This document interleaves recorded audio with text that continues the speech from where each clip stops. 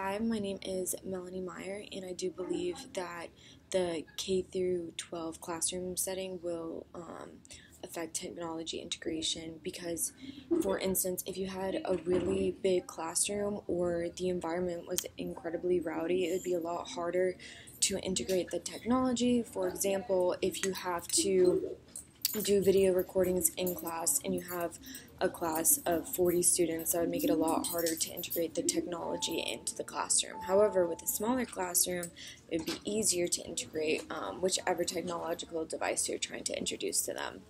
Thank you. Bye.